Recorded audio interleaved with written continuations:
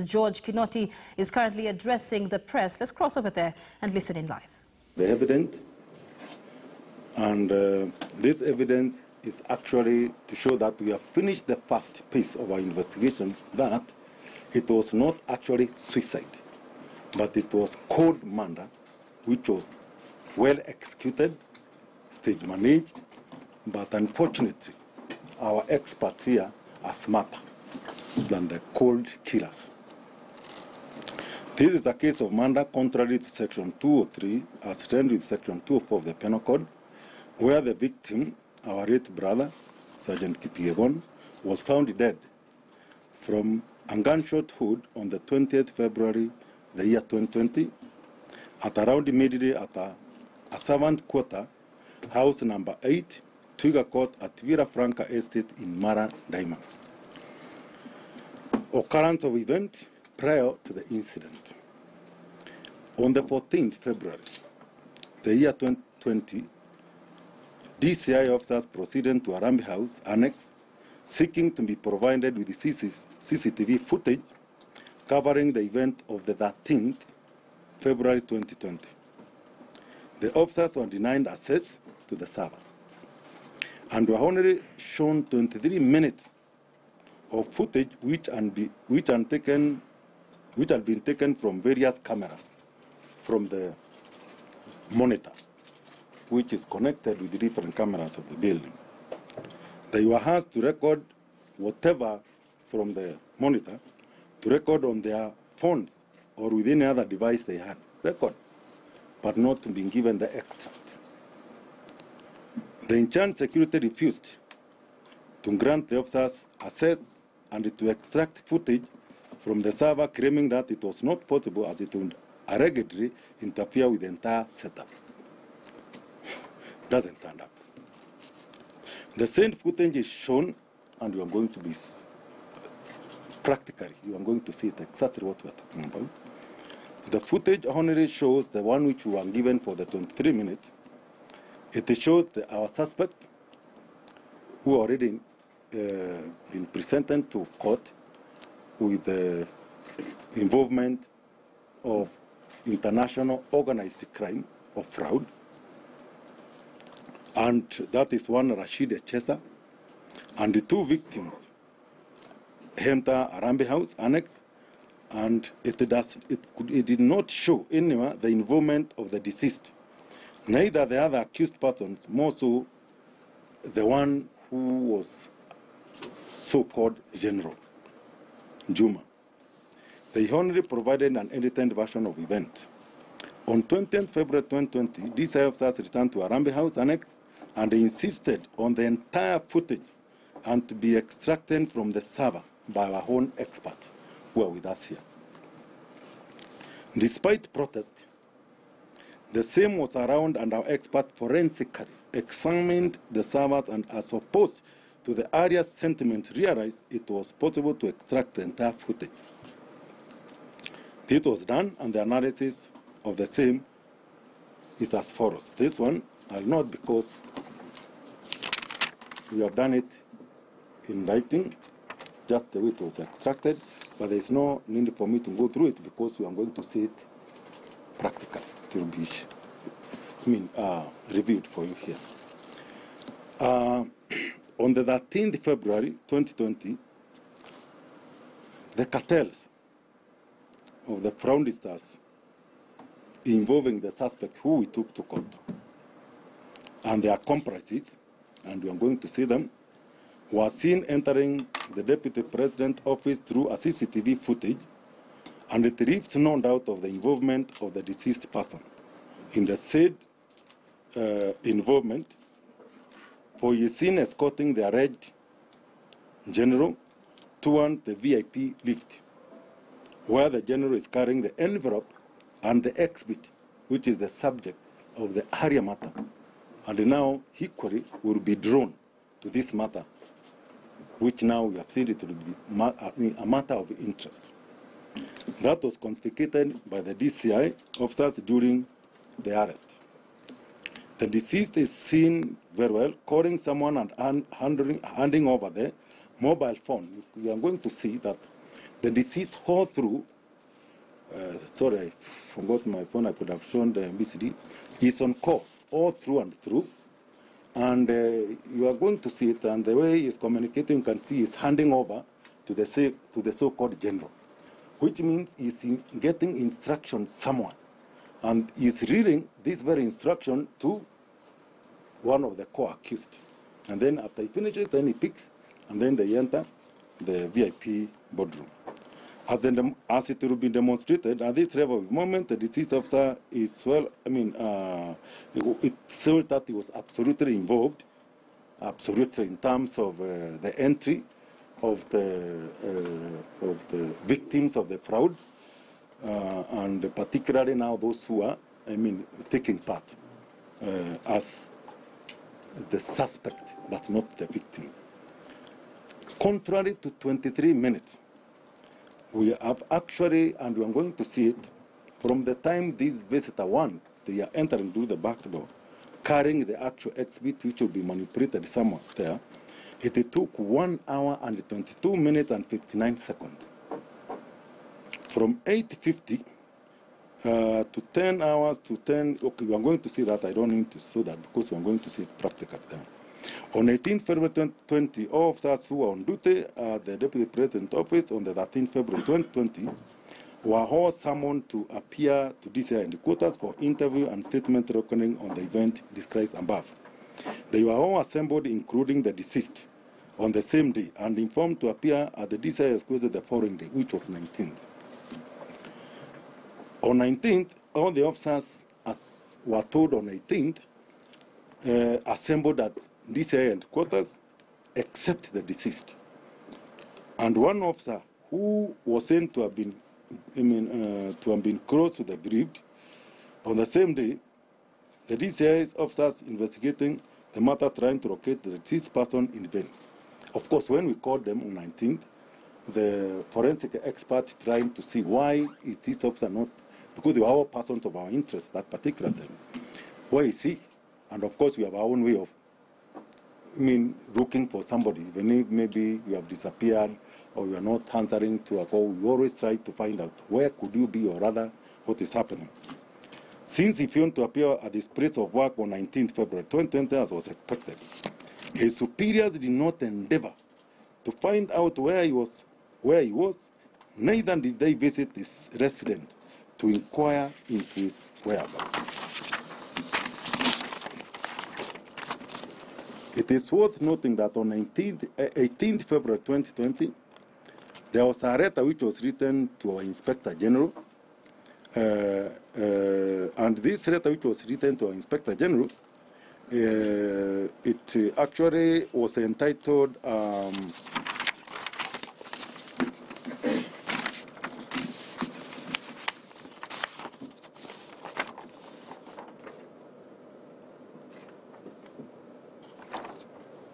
Security Breach in Arambe Annex Building, and I'm going to display it to you here, and we are going to be given a copy of the same.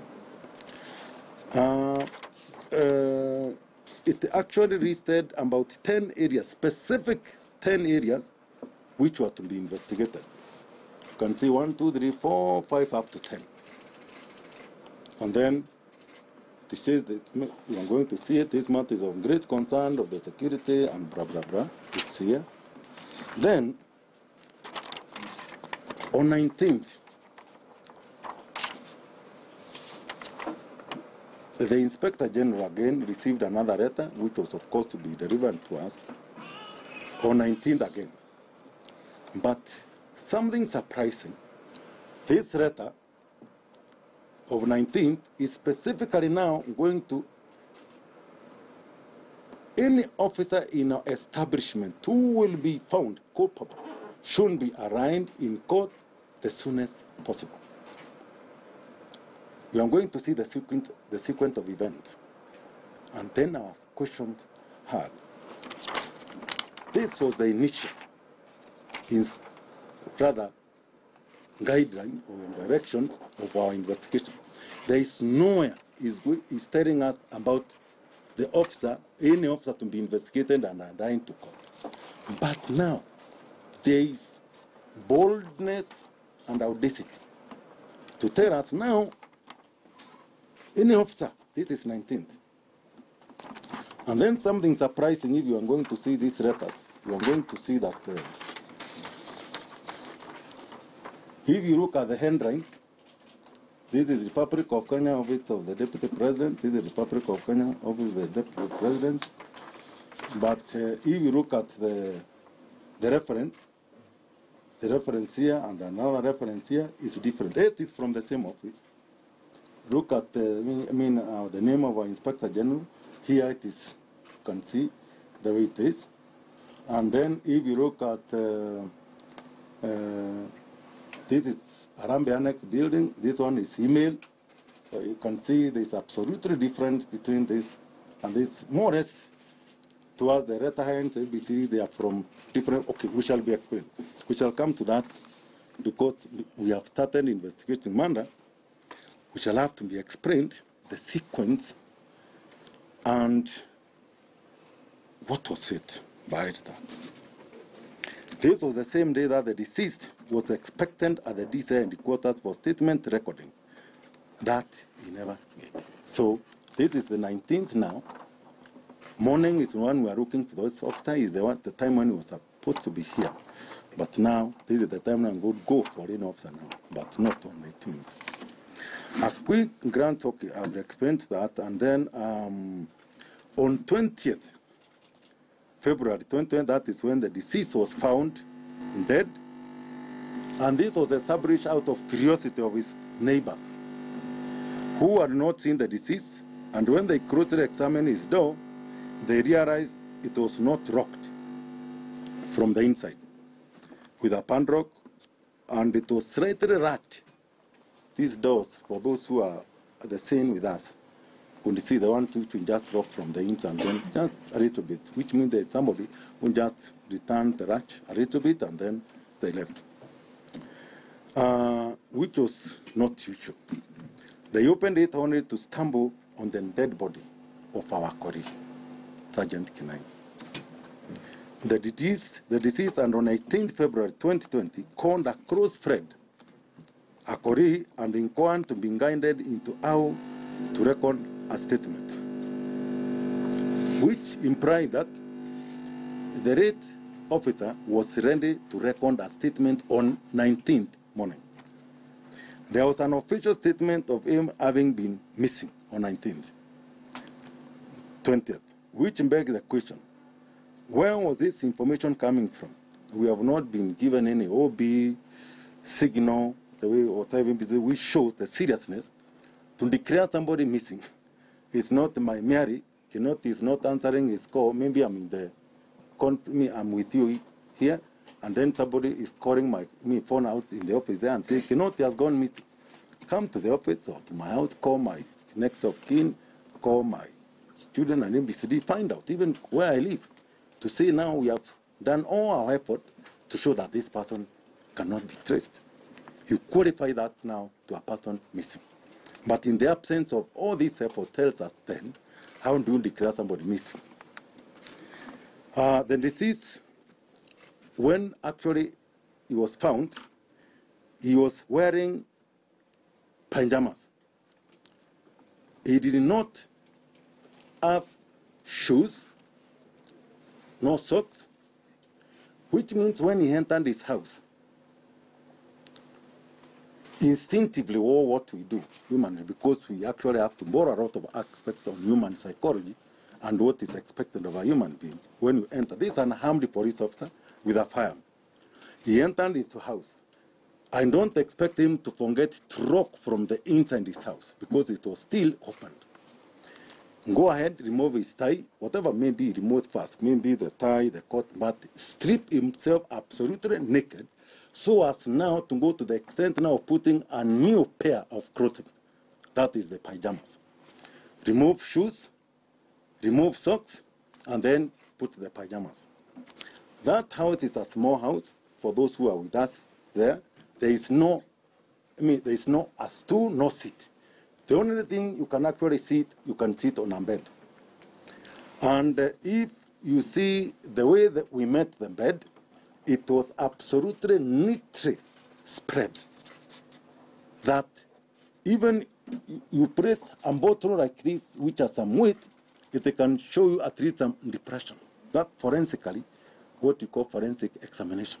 At least there is something, some weight, somebody, but it was absolutely uniform, showing there was absolutely no disturbance.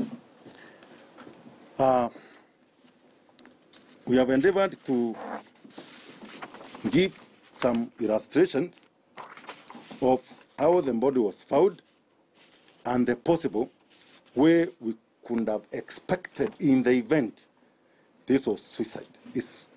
Was the scene, the way it was found, consistent with the allegation that he committed suicide? Now, through the illustration which we are going to give you, because now we have the scenes of crime photographs, but those ones now we have started processing investigation of murder, those will be processed at our next phase. But when the body was examined, the bullet was shot from the down chain here, and then it exited here, almost near the front of the face here. And it was expected if he was standing, I would remind to demonstrate. If he was standing, and this is the way of shooting himself, and then definitely the entire spatter of either brain and brain, they were expected to be somewhere here, because that's the direction, trajectory of the ammunition after it has been ejected from the firearm. And then when we are ejecting like that, definitely the cartridge is supposed, if I'm calculating, goes on the right. There is no firearm, we have known that the ejector goes from the, we have not had one. But the one which he had, the ejector is on the right.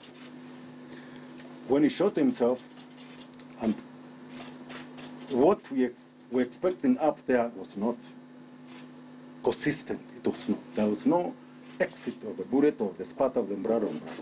What we expecting is some almost meters exit of the bullet head. And then we tried to bring all hypotheses, all theory to be fair, absolutely fair. That perhaps if it was suicide, then we rest it and we say, may he rest in peace. It was unfortunate. And then we start only asking for what could have led to himself killing himself, but could not have. So, if then could have shot himself in business, no matter how we demonstrated to give the theory of the hypothesis some sense, they could not. And in the event, it could have completely strained. The band is bad here. As we are going to see, we have the illustrations with us here, and we are going to give it to you. Then definitely the automatic, because of the weight, he could have fallen on the bed. But what we are finding is absolutely stage managed, something which is going to be opposite. Now, there are quite a number of other things which I'm not going to take because my experts are going to be here. They are going to demonstrate to you during other issues. So, mine, I rest it there, and then I leave it to my colleagues. The forensic experts are here, the investigators are here. So I'm going to take you through the what I've already talked about, the CCTV, see the involvement of the deceased, and the possible reason why we could not be given it directly, and the stage management, even you can see it started a long time ago. So from here, my colleagues, you can take charge. So please, you are free. For any question in terms of this matter, my colleagues are here, experts, and actually who are smarter than me as far as the forensic expertise is concerned, and they'll be able to give you answers and then maybe take you through. Thank you very much, gentlemen. Thank you.